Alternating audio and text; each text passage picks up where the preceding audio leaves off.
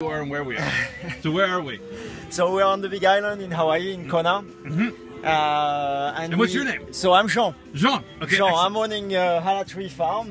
We are a USDA organic coffee farm. And how long have you guys been organic for? So organic since a year, because to get your certification years, you need to wait 3 years actually. 3 years, okay, yeah. okay. And then they're coming to test and everything. So most of our products here are really about coffee. We have some jams also, but here, so the coffee extract is, so we are extracting the coffee and then we are mixing it with some coffee blossom honey.